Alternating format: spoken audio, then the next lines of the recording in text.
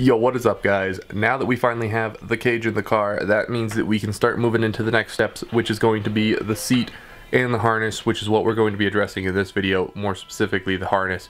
What we need to do for the harness though is we need to get it set up properly for us. And I have gone out and got myself this guy right here, and this is a Sparco harness. It's a 6-point harness, so that means I have 6 points of contact. But this is the belt here. It's just black. It does come with the eye bolts necessary to mount it, but Sparco doesn't like giving you mounting hardware, or any hardware for that matter. So this might be the right hardware to mount it, but there was no bolts, no washers, or no nuts and no washers for these things. So it's just the eye bolts, but luckily I have nuts and washers, so that's not going to be too much of an issue. Now here's what Sparco's instructions say about mounting the harness. You've got to have about 0 to 20 degrees on the rear. Here you can have 70 degrees plus or minus 10, and then you have 60 degrees plus or minus 10 here. But more or less, yeah, I'm going to stick within that 40-ish degrees range for me when I install mine. And then underneath for the anti-submarining belts, you've got 0 to 20 degrees range there. Now in regards to these belts here, it also addresses them in this section here, where it shows you the proper mounting, where it's either flush or it's out about 20 degrees, or 25 degrees I believe, sorry. So it can be back 25 degrees, or it can be forward 25 degrees, or it can be straight even with this. In the case of mine, I'm going to actually be having them close to flush in that minus 25 degree range that it's allowed to be in. Now obviously I'm going to be running my shoulder belts on my shoulder rail here for the roll bar. If you don't have a roll bar and you're doing this, which I highly don't recommend doing at all, you should have protection in the car if you're going to be running a harness. And if you choose not to mount it on the roll bar, or you don't have a roll bar though, don't mount it directly down to the floor. You mount it back to the back seats in that area, kind of closer to the C-pillar. Because if it's here and you get in an accident, harness is going to pull down on your spine and it's going to compress it. I'm obviously going to wrap mine on the bar. That's the recommended way to do it. In regards to the ones on the floor, this is where one of my anti-submarining belt points is going to go. One of them is going to go there. So I've marked it. I've set up the seat just to kind of get an idea of where my angles are. As for the other two, the other anti-submarining is going to go here, but I haven't marked it. And the other shoulder one, or waist one, is going to go back there. I know that's a safe place to drill. There's nothing underneath.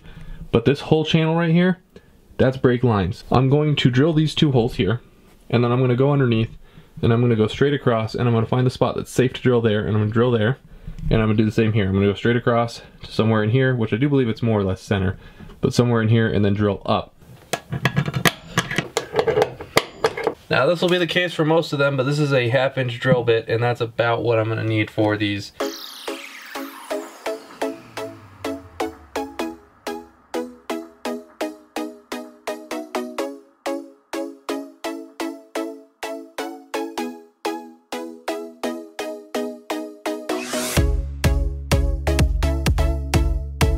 Okay, now with both of those installed, I have to go into the car now and basically line these up with the next ones. But as you can see there, that's what I was talking about with the brake lines. The brake lines here kind of more or less run right through the center of that section, and I can't really move anything more this way. I want to line it up, so I'm going to have to run it through more or less the center of these brake lines right here. But the only way to do that safely and ensure I don't break anything is to drill it from underneath.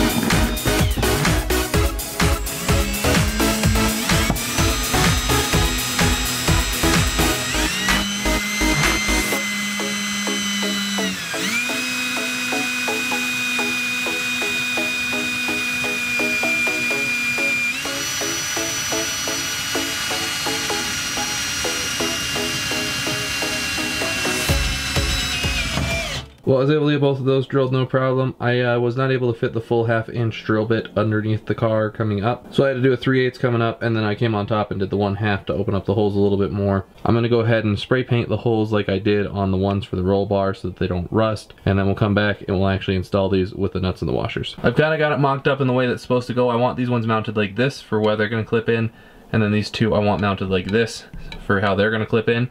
to keep the belts the way that they're supposed to be. So what we need to do now is I need to get some crush washers on these guys, and then I need to put a large washer on the back side of it so that it has more surface area, and then tighten it down with a nut. So I've got to do that to all four. I am going to have to trim up the washer because this space is too narrow for the washer. So I'm going to trim up the washer for that one. Then I'm going to put washers on all four, or all three of those.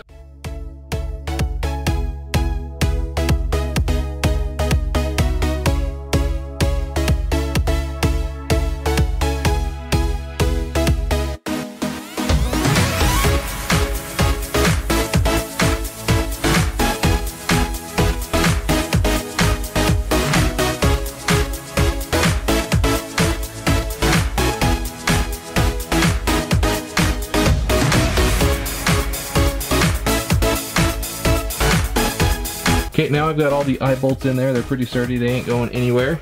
It's also time to move into this bar. But in order to get the one for this bar mounted properly, it's probably best I have the seat in place. So I'm gonna go ahead, we're gonna clip in these ones, and then we're gonna reinstall the seat. And then we're going to go ahead and fit these ones up so that they're proper in position as well.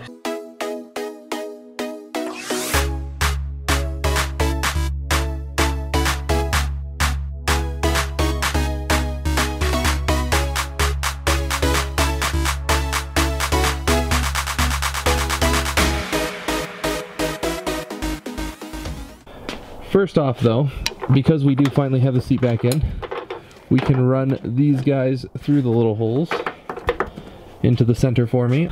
Now with those guys there, it's time for the anti-submarining belt, which is just under here.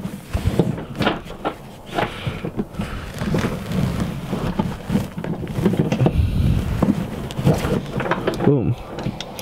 And that is the anti-submarining belt. We are going to have to adjust the length on that quite a bit because yeah, I don't sit that high. It needs to be a lot lower, but we'll adjust the length on that in a little bit. Let's go ahead and crack into getting these on. Okay, so I'll show you how I do it more or less on this one right here. As you can see, I've already done this one, the other side. You can see about where the Sparco logo is. That's about where I've decided to have it down. This is actually a little bit higher than I originally adjusted for, but it kind of moved through all the tightening process. But it should be fine because as long as the Sparco logo is not coming through here, I know it's not too high. But on this one, I'll show you what I did. I ran this guy all the way up. Find that sweet spot. Get more forward.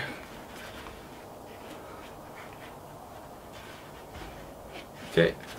And then this was with the webbing underneath. And then I ran the web from underneath the strap up through here, through this one, right down through here,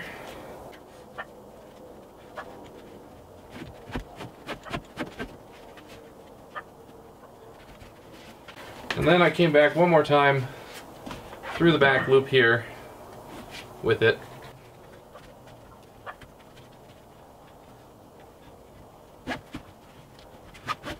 Then I just pull it tight as you can get it right there, and then it'll kind of sit more or less like that. As you can see, this one came up a little bit too, so they're more or less about even now. And then of course you have all this excess. Now this isn't the only way to do it. This is just the way that I'm doing it. You can also do a different type of wrap that I find a little bit trickier to do, so I just did this one, but they both should work about the same because all it's doing is making sure that the strap's on here. And then this back bracket part, or this back part of the bracket, if this were to get pulled up on, this holds the back part of the bracket. So there's no real danger with any of them coming undone as long as you do a official proper one and you wrap it up tight. You shouldn't have an issue of it coming undone on you. But with this excess, I'm going to do the standard zip tie technique. And there you have it. I'm going to cut off this little excess here in a second, but I'm going to wrap up the other one real quick first. So now I just have to adjust the anti-submarining belt. It adjusts the same way as the lap belts do. There's just a little bit right there. It's the same also as the shoulder belts do. So you just pull that, but unfortunately it's under the seat. So I'm going to go ahead and reach down there, pull that a lot tighter so that it doesn't sit up about chest level, which is currently where it's trying to sit for me. So I'm going to bring that down to a comfortable, appropriate level, And then that should more or less be the install for this. Okay, I pulled it out to make my life a little bit easier just because it was being a little bit tricky to try and adjust it in there. But it does actually look like it's wrapped a little bit differently than the other belts are. So I've just got to adjust the overall length on this. It's wrapped very similarly to the roll bar mount. I'm thinking this will be more or less a good length right here, buckle to buckle. So I'm going to adjust the other one to that. I'll put it back in. If it's not, then I can always just take it out and readjust it again. So I finally adjusted the anti-submarining belt to a point where it is comfortable on me. And then I made sure to adjust both of my waist belts so that they were also comfortable on me. So now they are both comfortable. Those are comfortable, they always were. And then that's now comfortable. So the whole harness now fits me. It took a lot of tweaking. I had to adjust that I think about 3 times to get it to where I wanted it to. This system right here is a little bit different. This one just pulls. It's very similar to this system right here. I was wrong to think that that one was the same. That one is very similar to how I have these wrapped, but down lower. But I think that just about does it for the harness install. It is definitely really late, and I think it's about 9:30 or so at night, and I haven't had dinner because I needed to get this done on time. So all I've got left to do is get the car back on the ground, get the wheels on it, and then get it packed for tomorrow. I hope you guys enjoyed.